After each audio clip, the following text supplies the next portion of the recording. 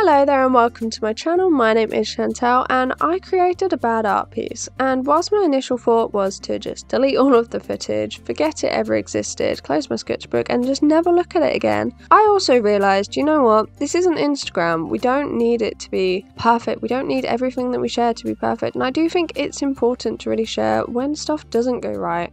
When you create a piece and it doesn't go great, you don't really like it, you don't really want to share it, like, regardless, it's happened. We can't just ignore it, you know. I don't think it's exactly healthy to rip up your art and tear it away, throw it in the bin. That's not something that I would do, but I also understand why people do. But I think also it would help if we talked about this more often and we shared art that did not go well and we just talked about the entire process rather than just trying to ignore it and feeling like a failure, because that is certainly how I felt straight after I created this piece. And then I thought, you know, we need to share this, we need to talk about this more often, because you shouldn't feel like a failure for creating one bad piece. And even then, just because it's bad in your eyes, you know, I then shared it and I did actually find that other people liked it somehow. And, you know, to me that seems pretty unbelievable because I don't. But it's, you know, art is all perception, isn't it? And a lot of people have different views, and sometimes when you think that something's gone really bad, it actually hasn't. So, you know, it's also, I think that we have such unattainable standards for ourselves sometimes, and we just expect everything to go so well, especially if you've put hours of work into something. I completely agree.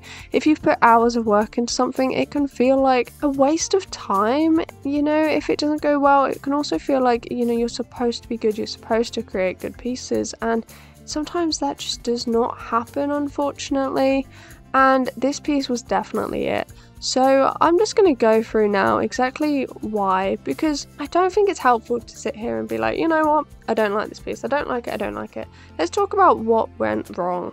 So to start with, I'd never done a side profile. I don't think it was exactly smart of me to go straight in with watercolour. I probably should have done a load of pencil or pen sketches first of side profiles, trying to work out the exact anatomy to get it correct, and that's what I should have done. That's what I didn't do. That's what I should have done. I should have got the practice in before going straight in with paint, so that was my first mistake. Secondly, I didn't have a plan. There was no clear plan. I didn't know what I wanted from the background, and I didn't have a clear plan going in. I think the background went a little bit too bright. I think it should have been a lot lighter, but then when the background started going a little bit funky and I didn't really know how to save it, I added white gouache, and I don't think that was exactly smart either.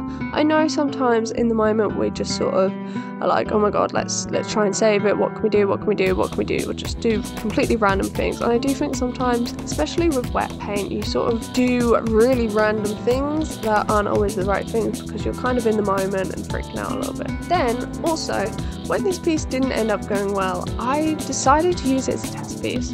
So again, I tried the white gouache in the background. I've never done that before. I freaked out and was like, you know what, let's try new things. I also reached for my metallic paints and I added a load of metallic, which I probably added too much. Sometimes metallic can make a piece look a little bit tacky if you do too much and you don't do it well. That's what I did in this instance. I added it to the kind of bandana hair tie, and then I added it to the background, and that was too much. I shouldn't have done that. I think the hardest part of this though was the fact that it was sunglasses, and so the entire side portrait had a shadow across the eye, and I just kind of thought, you know what, I'll just be able to colour that in just a really dark shadow, and it doesn't really need outlines and it'll be fine.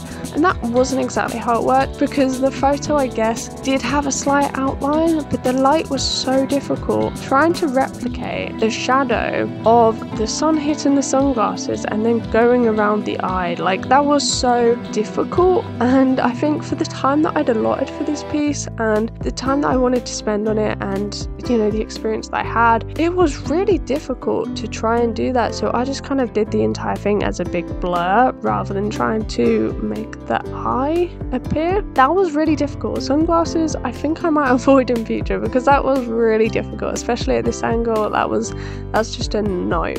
you know, it wasn't lit up very well, and it was quite a difficult reference photo as well, so maybe that's another part that I possibly shouldn't have done. It was at this point that I decided to grab a lid and just try a load of random stuff in the background. I dipped it in paint and then dipped it on the paper. That was random. I think I saw it on TikTok, but again, it wasn't going well, so I just thought, let's just try and rescue it in any way possible, and we couldn't. But regardless, this is how it turned out. You know, it's not great. It happens. We move forward. We know what I know what I would do different in the future, and I think it's still important to share that not every piece that you create is going to be great. And even if you don't like it though, it's also perspective. Other people might still like it. Not everything's going to be great, and it's important to create the bad art in order to move forward. Thank you for watching me create this and I will see you next time. Bye bye.